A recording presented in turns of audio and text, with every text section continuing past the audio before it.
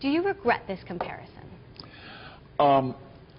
Yes. I talked to the head of the Anti-Defamation League, Abe Foxman, this morning, following up on a letter I had sent over the weekend apologizing for the use of the word Kristallnacht. It was a terrible word to have chosen. I, like many, have tried to understand the 20th century and the incomprehensible evil of the Holocaust. It can't be explained. Even to try to explain it is questionable. It's wrong. It's evil. Now, I use the word because during the Occupy of San Francisco by the Occupy Wall Street crowd, they broke the windows in the Wells Fargo Bank. They marched up to our automobile strip on Van Ness Avenue and broke all the windows in all the luxury car dealerships. And I saw that. I remember that the police just stood by frozen. And I thought, well, this is how Kristallnacht began. So that word was in my mind. But I don't necessarily need to read from this letter, but if you're interested, I can. Sure, go ahead. I deeply apologize. This is a letter I wrote to the Anti-Defamation League. I deeply apologize to you and any who have mistaken my reference to Kristallnacht as a sign of overt or latent anti-Semitism. This is not the case. My late partner, Eugene Kleiner, fled Hitler from Austria and fought in the U.S. Army. We became the deepest of friends during our long association, and he taught me, quote, never imagine that the unimaginable cannot become real. He was never comfortable with the extreme political currents in America and never took our freedom from demonization for granted. I believe that he would have understood my Wall Street Journal letter and would have agreed with the warning. And then I apologize for using Kristallnacht, as I just said before. And I had a pleasant discussion with Abe Foxman just before I came here, and I hope that at least that part is put to rest. So more than 90 Jews were killed in Kristallnacht, 30,000 people put in concentration camps. Right. What were you going for? Analogy. The Jews were only 1% of the German population. Most Germans had never met a Jew, and yet Hitler was able to demonize the Jews, and Kristallnacht was one of the earlier manifestations, but there had been others before it. And then, of course, we know about the evil of the Holocaust. I guess my point was that when you start to use hatred against a minority, it can get out of control. I think that was my thought. And now that, as a messenger, I've been thoroughly killed by everybody, at least read the message, you know? You mentioned the word hatred. Yes. Do you feel threatened? I don't feel personally threatened, but I think that a very important part of America, namely the creative 1%, are threatened. I'm friends with Al Gore, who tells me that inequality is the #1 problem in America. I'm friends with Jerry Brown. I voted for him. I will vote for him, even though he raised my taxes 30%. He tells me the #1 problem in America is inequality. And that's probably and possibly true. And I think President Obama is going to make that point tomorrow night. But the 1% are not causing the inequality. They are the job creators. I mean, Silicon Valley is, I think Kleiner Perkins itself over the years has created pretty close to 1 million jobs, and we're still doing it.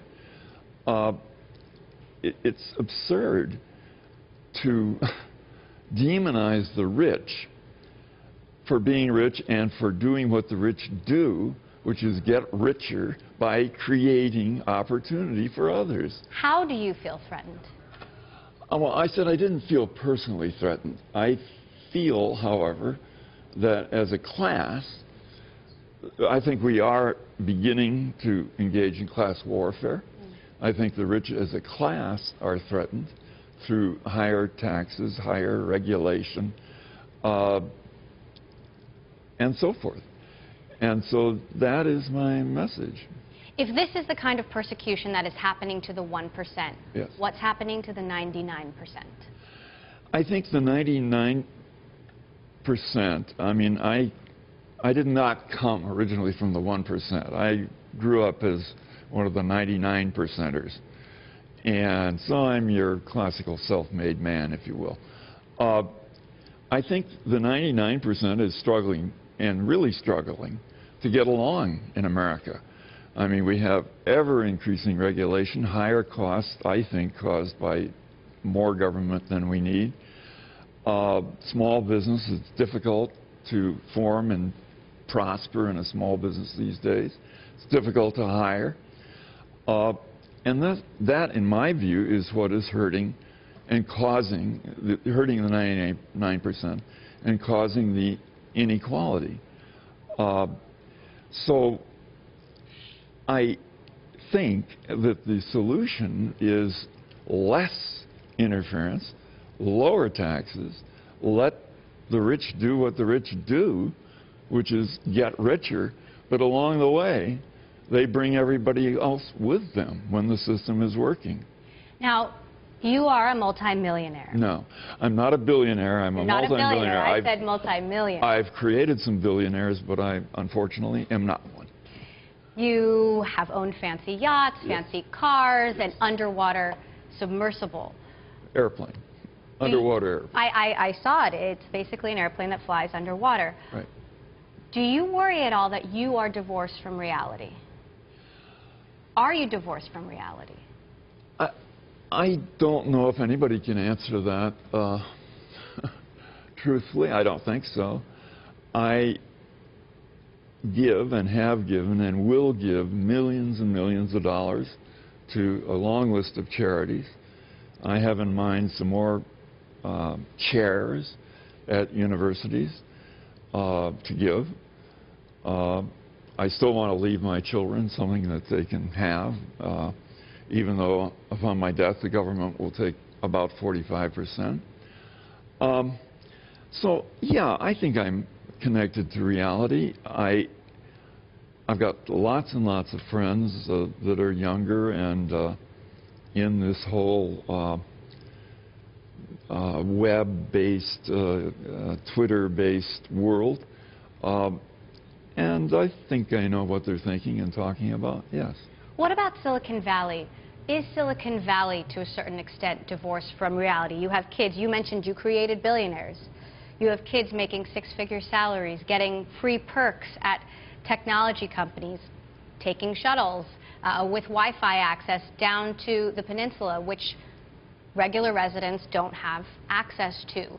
Is there something to be said for this idea that Silicon Valley really is living in its own little bubble?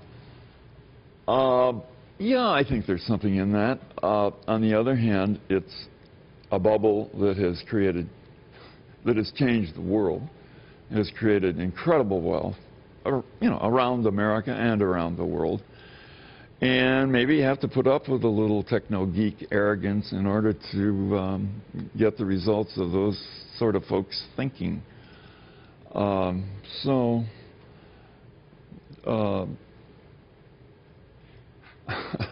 do you see this divide playing out? Well, now that as the messenger I've been shot, I think at least read the message. But you just said at the beginning of this that you regret the way this message was conveyed. I regret the use of that word. It was a terrible misjudgment. I don't regret the message at all. In fact, What is the message? The message is anytime the majority starts to demonize a minority, no matter what it is, it's wrong and dangerous, and no good ever comes from it. What's the solution? First, to understand the problem, be aware of it. That's why I wrote the letter. And I don't apologize for writing the letter. I should not have used that awful word. But the letter said what I believed. And I believe we have to be careful that we don't demonize anybody, and that we certainly don't demonize the most creative part of our society.